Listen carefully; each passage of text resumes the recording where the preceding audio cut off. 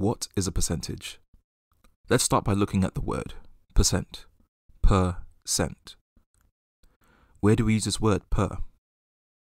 You might see it when buying food. It could say 56 pence per kilogram, or a car was travelling at 10 meters per second. So per is the same as saying for every, or out of. 56 pence for every kilogram, 10 meters for every second. How about cent? Where have you seen cent? Cent comes up in a few places, such as century, representing 100 years, centimeter, where 100 centimeters makes a meter, cent as in American currency, where 100 cents makes a dollar. What is the link between these words? They all have something to do with 100. So cent represents 100.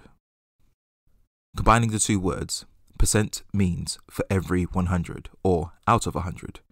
So when you see, for example, 20%, that means 20 for every 100. What does that look like? Let's say we have 100 squares. To represent 20% or 20 for every 100, we shade in 20 squares. There are 20 squares for this group of 100 squares. This is the same as saying 20 squares out of 100 squares are shaded in.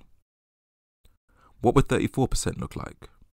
34% is the same as saying 34 out of 100. 34 squares is shaded in out of 100 squares.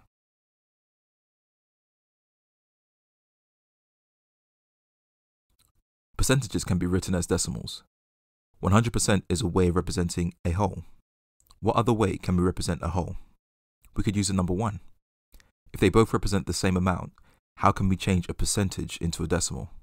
Well, if we were to break 1 into 100 parts, what would each part represent?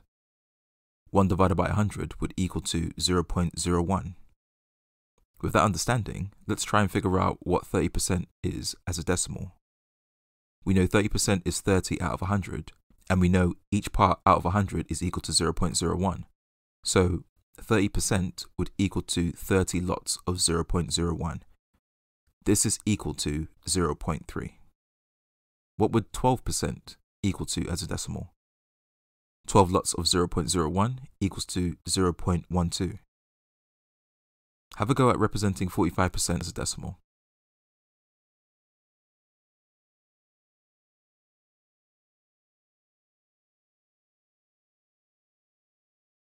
%45 as a decimal is 0.45.